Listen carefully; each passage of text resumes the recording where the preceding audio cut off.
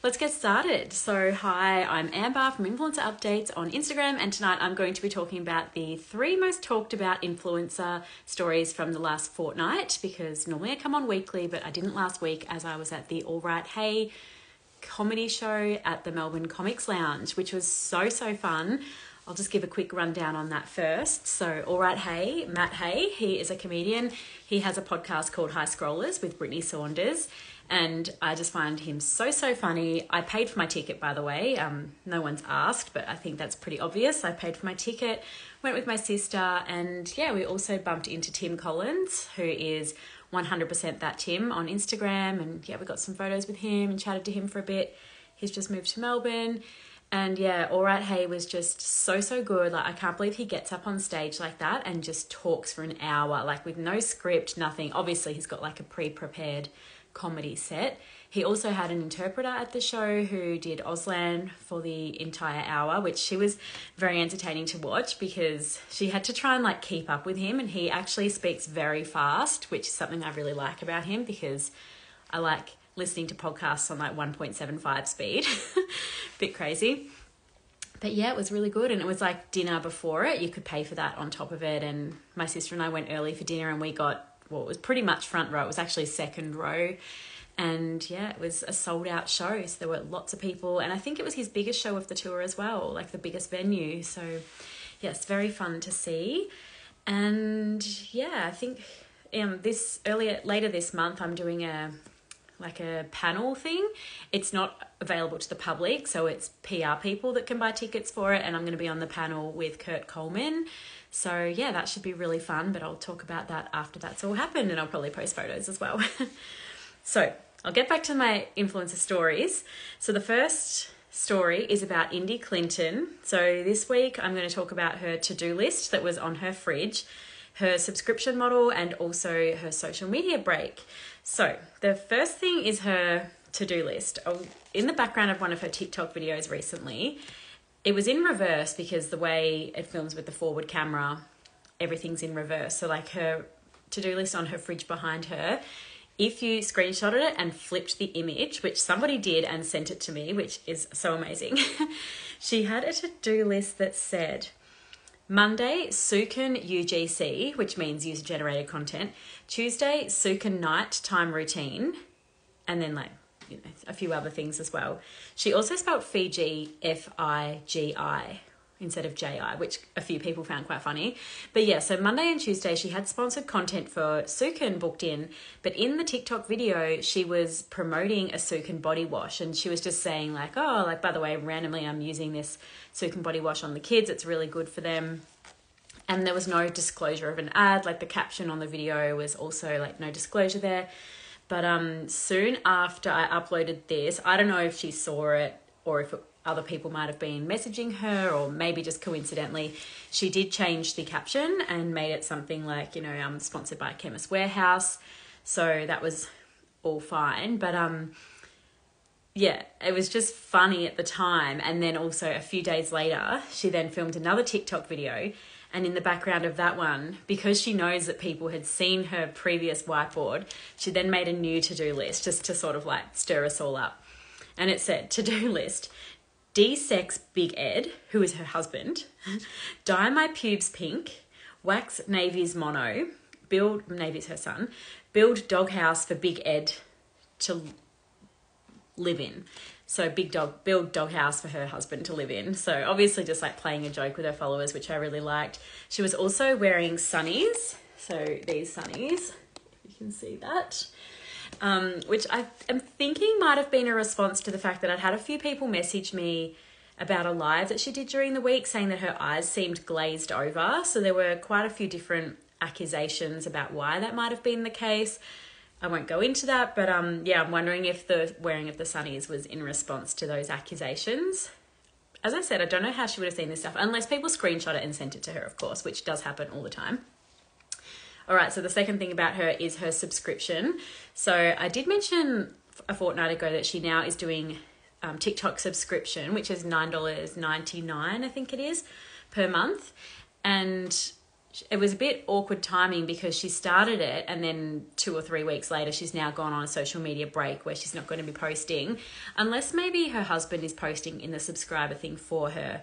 I'm not sure about that, but I also wanted to talk about the fact that Jadé, Tunchy, or Jadé Brycki, Jadé Brycki, she has now also launched TikTok subscriptions. So I've looked into it a bit, and TikTok takes 35% of the money. Google and Apple, like whoever does your payment, so like with an iPhone, Apple does your payment, with an Android, Google does your payment, they take 30% of the money. So that's 65%, leaving the creator with just 35% of the money. So if it's $10 a month, Jadé and Indy are only getting $3.50 of that. And I know that with my Instagram subscription, I lose like probably another 10, even possibly 20% with the conversion rates. So people pay my page, they pay my page in Australian dollars for the subscription. That money then goes like through Apple and Google, goes to Meta, like which is Facebook, and then they pay me in US dollars. So I think that there might be like money lost in the conversion, then they pay me back in US dollars, and then I have to convert it back to Australian dollars again. And all up, I only get about 50% of the money. So I think that maybe it's like, I guess, 50 to 60% of the money. So yeah, there's definitely a lot of money lost in the conversion there. So I'm imagining it's the same for Jadé and Indy. So yeah, I'm just not sure really why it would be worthwhile for them to do this, because Jadé is saying she's going to have to be posting, well, she's not saying she has to, but she's promising she's going to be posting subscription content daily. Her husband actually was in the background laughing about how it's a scam, the whole paying for extra content. He was just laughing about it. And yeah, I think it's a really big commitment for her when, you know, influencers can do sponsored content and make money seemingly quite easily compared to having to get, you know, thousands of people to subscribe to make daily content worthwhile. So yeah, I feel like quite a few of them, it was the same with Instagram subscription. When it started, a lot of them like signed up to it, like Sophie Cachia did, Beck Judd did, and then very quickly they stopped doing it. I think that, yeah, probably financially it just wasn't worth it for them. So yeah, that's what I wanted to talk about with Indy's subscription. And the third thing with Indy was, she is on a social media break. So I've noticed in the comment section of her TikTok videos, a lot of people are saying, like Ben's been posting, her husband Ben has been posting videos on her behalf, and they're saying that their household seems the least chaotic it's ever seemed. But I think it's a lot to do with the editing. Like, obviously their life is chaotic, but I think that Indy really enhances the chaos with her edits, and that's what makes them so entertaining, of course. And also people are a little bit confused because Indy is actually in the background of quite a lot of the videos, just her voice. So she's definitely in the house with them all, and they're wondering like, what's the point of her going on a break if Ben's going to be posting the content anyway? But I definitely think that it's different. Like, she's not showing up every day on social media. She's probably not, she said she's not going to be doing her emails for the approximately 2 weeks. And yeah, I was thinking she was going to go on a holiday, potentially to Hawaii, because that's where she wanted to go for her 26th birthday, I think it was. But no, she definitely seems to be at home and yeah, just in the background of the videos and just living, like having a genuine break by the sounds of it. All right, so next story is Kayla Itsines. So she has called out a children's play centre on the Gold Coast. Let me see what it's called. I've got a screenshot here somewhere. Why have I not got that? Oh, here it is. So it's Bella's Wonderland Gold Coast. And she has said here that they gave her conjunctivitis. So she said, I somehow ended up with conjunctivitis. I'm all better now, but who's going to be the one to tell Anna we're never going again to the play centre? I recently took recently took the kids to a play centre during their school holidays because they were begging me to go, and everyone told me not to go because apparently they're a cesspool for gastro and conjunctivitis. I even went as far as researching to find a place that shows videos on how they clean everything daily. So yeah, if you go to Bella's Wonderland Gold Coast, if you go to like their TikTok, they show that they're cleaning all the stuff daily. And that's why Kayla decided to go there, but she still ended up with conjunctivitis. And I mean, she didn't name the venue, but she posted a lot of photos from the venue. And I don't live on the Gold Coast. I'm not familiar with these centres, but like from the photos, I could very easily find which centre it was. A lot of people in the comments were saying they know the centre, and yeah, they also potentially got gastro from there. I think that it's a big call to say that they 100% got conjunctivitis or gastro from a placenta. Like, it's pretty defamatory because it is possibly not true, especially with a platform as big as Kayla's. But the post is still up, so maybe Bella's Wonderland Gold Coast aren't too worried about it. Maybe it was good publicity in the end. I'm not really sure. But yeah, I don't know. I thought that was interesting. She's also announced that there's a new sweat trainer. So her name is, what is it? Sarah Smith? Yeah, Sarah Smith. And she looks exactly like Kayla. I was really confused. Like, I was watching the video and she's like, so meet Sarah. And then there was this girl talking and I was watching on mute, as I always do. And I actually thought it was just Kayla in both of the videos. And I was like, well, when are we going to see the new trainer? This is the photo. So I've put this side by side. It looks like two of Kayla. It's so funny. But yeah, again, that was just a bit of a funny story I thought I'd add on to the end there. It wasn't exactly huge news, but interesting nonetheless. And then the third story I've got here is Sophie Cachia. So obviously, less than 2 weeks ago now, she has announced that she is pregnant. That has been big news, like absolutely huge news. It has shocked a lot of people because they weren't expecting that she would be announcing a pregnancy. She has mentioned over the years, especially when she was engaged to Matty Garrick, that they were undergoing some sort of fertility treatment to try and conceive a baby. I don't know at what point they were at in that fertility journey. But yeah, so she has indicated previously that she wants to have another child. And yeah, she has now done a YouTube video explaining the first signs of how she knew she was pregnant. Where's the YouTube video? Yep, so she's saying that for her, the first sign was that her boobs got really big. The second sign was that her skin got really bad and like she was having breakouts. The third was excessive thirst, and that was 8 days post-ovulation. She had the positive test 10 days post-ovulation. So she's saying it feels like a really long pregnancy because she's known right from the get-go. And then she had the positive blood test 16 days post-ovulation. So the fourth sign was that she was very tired and she was having to nap each day, which is something she doesn't normally do. And she's having to consciously eat because she's so tired. She's just not even wanting to eat. She's vomited twice one day, but other than that, she hasn't been very sick. And her belly has bloated much quicker than previous pregnancies and she'll be going through the private hospital system. She also added that she's been wanting this for 4 years and she was sick of waiting for a partner to do it with. So yeah, she has thereby confirmed that she is doing this solo. And yeah, she hasn't disclosed how she got pregnant. I mean, it probably is a bit yuck for us to speculate, but also it's natural to want to understand this sort of stuff, especially when she makes every detail of her pregnancy public. It's natural to want to know, I suppose, when she is openly lesbian and she does not have a partner, how did she get pregnant? So I believe it was a sperm donor of some sort. I'm not sure if it was anonymous or if like she knows the person. And I'm just guessing, but I'm going to guess it was intrauterine insemination. So a lot of people have just automatically assumed IVF, which it very well could be. And that's when you have to like get an operation, I believe, and get the fertilized egg. Actually, I don't know much about IVF, so I probably shouldn't be explaining it. But I think it's a more invasive procedure than IUI. So I don't know. That's just my guess. I have absolutely no idea. But what I do have an idea on is that I think she does have a partner. So she's saying that I don't know if she's saying she's single. She's just saying she was sick of waiting for a partner to have a child with. But yeah, I think that she is in a relationship with Maddie Prasparkas. I don't know if that's how you pronounce her name. So she is an Essendon footy player. They post together all the time. So like they were at, like this Maddie was at her baby shower? Gender reveal. So she's revealed she's having a female baby, a girl.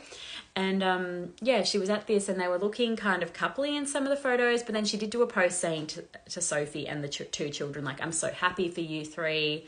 So that was a little bit confusing, but also maybe that's on purpose to sort of like take the scent away from this whole relationship. They, have posted at the Melbourne Vixens games the day after the gender reveal. Also, as soon as I added Maddie on Instagram, she blocked me straight away. So I'm really annoyed about that because I can't keep seeing if this theory is true. But just in case you don't know, this is what she looks like.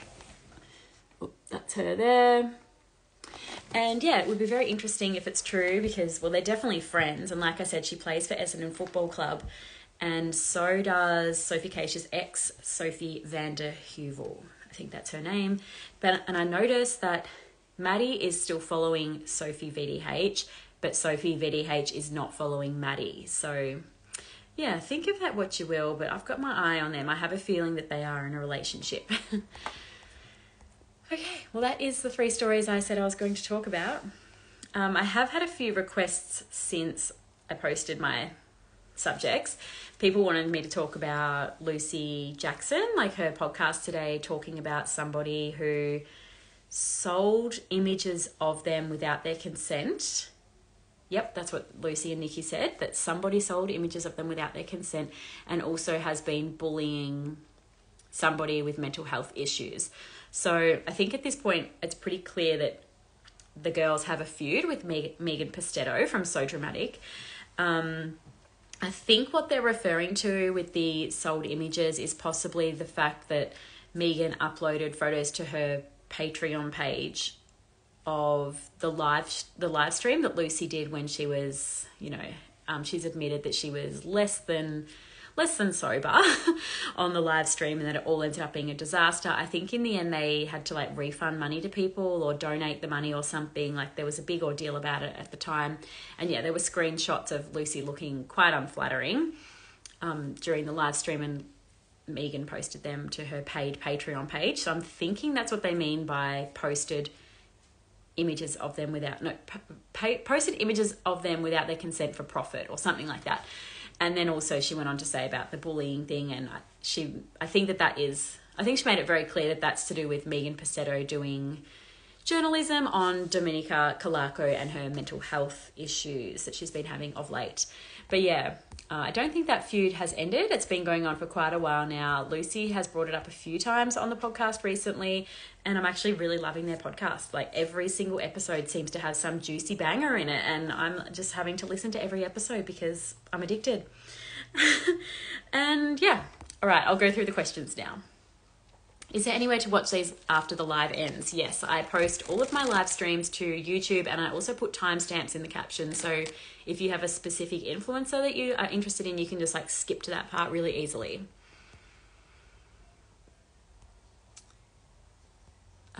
Andy said, oh, okay, that's something that's not Australian. Thoughts on the Kic telephone line marketing strategy? Big hype and lots of people very, very disappointed. Your opinion? The voices were a bit cringe. That's random feedback about the voices. I mean, I knew it. I knew it was going to be a letdown. I find that influencers always do these big hype ups for things and then they're a letdown. It happens all the time. I actually feel like the less they hype something up, the better of an announcement it is. It's really weird. And like they always say, oh, like I'm working on something. I wish I could tell you guys, but I just can't. And then they announce it and I'm like, you could have told us that. Like you actually could have. But yeah, as I said, I was expecting that it was going to be something quite average, I suppose. And yes, it was something quite average. So Laura, Steph and Kic App, Kic App, they all changed their profile picture for about a few days to like a maroon circle with a yellow bell on it. And they said, something big is coming. And then they kept posting like pictures of maroon things for a few days. I'm like, okay, this is really giving nothing away. Turns out their announcement was that you can call a phone number to find out a Pilates routine that would work for you for the week. I think that's what it is. And that to me is just such a letdown. Nobody calls phone numbers anymore, but Laura and Steph were actually manning the phones, like some of the calls. I did try to call just because I was like, I need to call this, like FOMO. And it just went beep, beep, beep. Like it was engaged and couldn't get through. So I guess that makes sense. Everybody was trying to call it. I did have somebody send me a screenshot saying, oh my gosh, I think Steph Claire Smith accidentally posted her personal mobile phone number to her Instagram. And I was like, oh yeah, it's like a marketing strategy.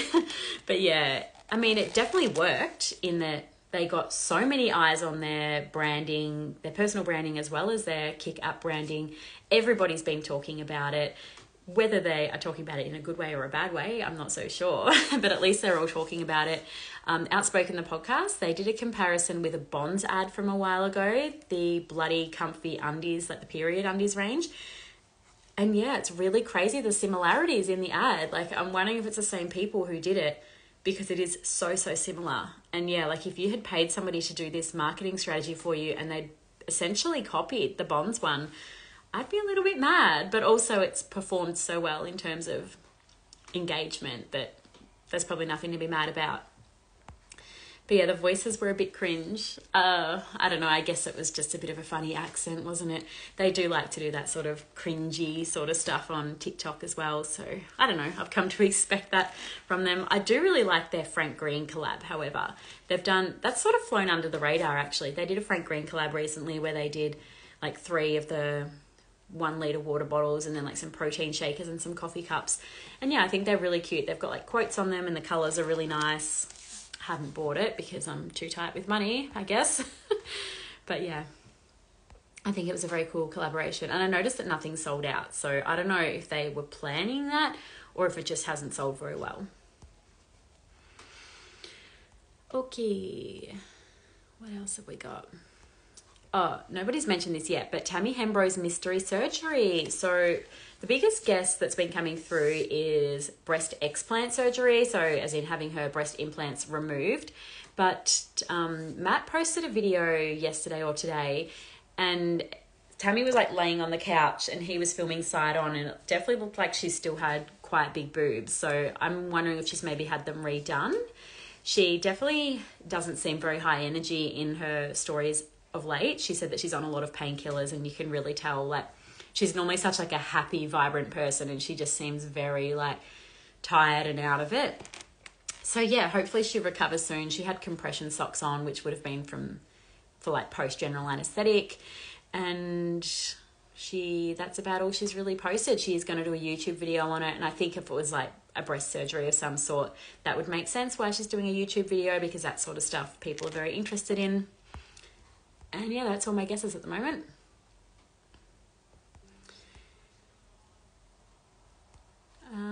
Thoughts on the EL skincare name changes? Oh, okay, this must be the Emmylou skincare. I didn't know she's changed the name. That's really interesting. I'm wondering if maybe, like, I don't know anything about this, but like maybe she had a name planned and then there was like a trademark issue or something. Or maybe like there was feedback on the name and people didn't like it and she thought, okay, well, I'll change it before I've released it. There could be a whole heap of reasons. Maybe it was just because she wanted to keep it a secret and thought, well, I'll release a fake name and trick everybody and release the actual name closer to the date. That is so interesting. I'll have to look into that one. I wish people would send me more Emmylou stuff, because I don't know, maybe my algorithm's not working. It doesn't really seem to show me her stories much.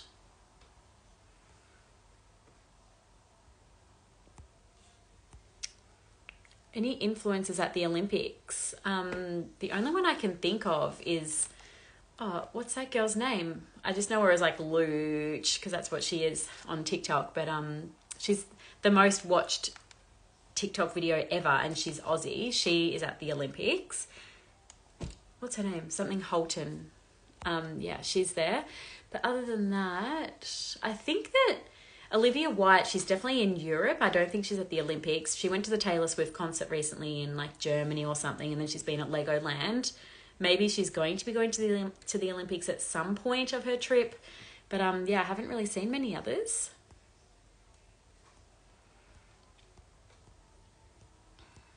Oh, someone's saying maybe Tammy is having something to do with IVF with her surgery, but I don't think so. Yeah, I don't know if she'd be doing that prior to her wedding, but then I suppose I don't know why that would make any difference. Oh, someone's saying it could be another skin cancer surgery. That's definitely true as well. Oh, someone's saying here, Olivia went to the Matildas' first game of the Olympics. So I'm guessing that's Olivia White, who I was just talking about. There we go. So yeah, Olivia White, she has been at the Olympics, and that Halton girl, I can't believe I don't know her name. Jacquie Alexander is apparently there too because of her boyfriend. Oh yeah, I saw that she posted that she's now a wag because her boyfriend plays hockey. Yeah. All right. Well, I think that's all of the questions answered. So if I didn't answer your question, please send me a DM. And also, I hope you all liked the blind items that I posted last week. That was so fun. I always love doing the blind items. I try to save them and only do them like every 3 months because it would just get boring if I did them too often. And yeah, if you saw Outspoken Podcast, they did one. They revealed the answer to one, which is totally fine. And because they did that, I posted a bonus one during the week. So if you missed any of them, you can definitely go back and watch the highlight. And that will also show you all the ones from earlier this year. And yeah, of course, if you want the answers, you need to subscribe. There are a lot of people who subscribe. So yeah, I can definitely vouch for my subscription. I feel like it's very good value and there's a lot of like retention in the subscribers kind of thing. Like not many people drop off. So that's always a good sign that people are liking it. All right, well, thank you very much for coming on to watch my live tonight, and I will talk to you all soon. Thank you. Bye.